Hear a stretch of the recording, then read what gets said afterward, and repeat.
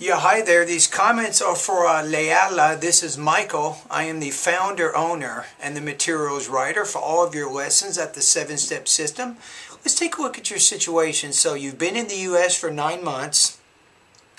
You've taken the TOEFL test 5 times. Your highest score is 55.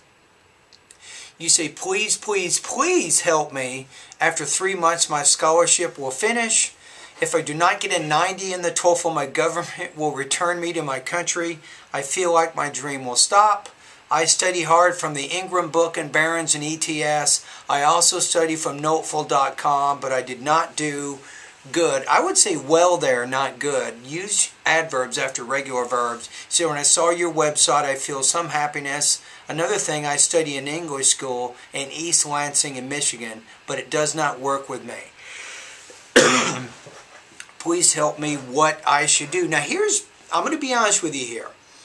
Okay, so you've used a lot of TOEFL preparation books. All of them seem to be good books. Barrons, I've heard of that. ETS, that has TOEFL level reading and listening and speaking and writing practice test. Using the lngamn book. I'm not sure of that one. I haven't heard of that. But I've heard of tofel.com. So that's a great website. I've heard a lot of good comments from many students. And you're even attending an intensive English program and you're not getting better. So my question is, what's going on? To me, I don't know how I can be any different from anybody else. I have a great website. I have over 630 lessons, but it comes to you. It's your responsibility. If you're attending an intensive English program and you're not getting better, I don't understand that. Because intensive English programs, they have writing and reading assignments, they have all kinds of homework, they have conversation classes and listening and everything else. It's got to go back to you.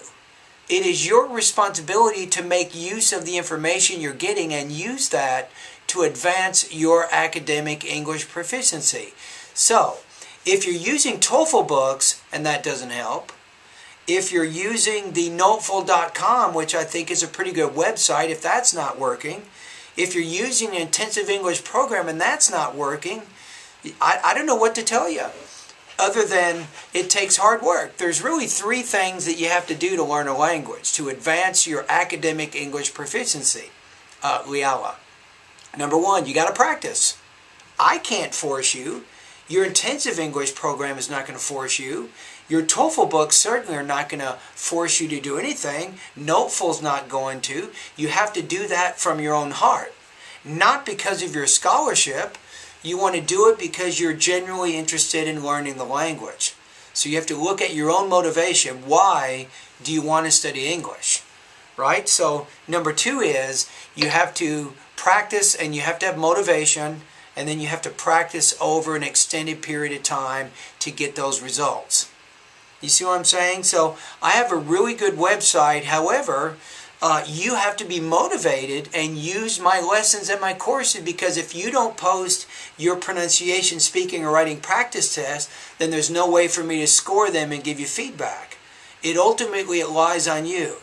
So to conclude this particular video, I think you want to take a long look in the mirror and ask yourself what your goals are, what you want to do, and once you figure out what you want, you should be able to make progress, because I think it's not because of TOEFL, it's not because of your intensive English program or your TOEFL materials. That's not the reason that you're not learning. There seems to be some other reason that I'm not getting from your message that might be preventing you from learning the way that you need to.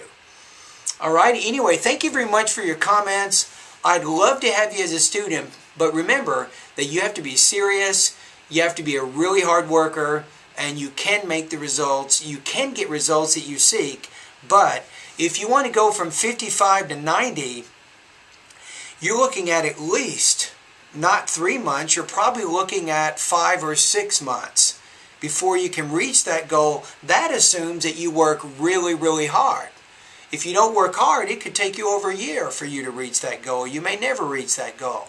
So it really must come from your heart. Think about it that way now. Leala, I will put in this YouTube video, I will give you a link to my 90-day TOEFL study guide so you can take a look at it.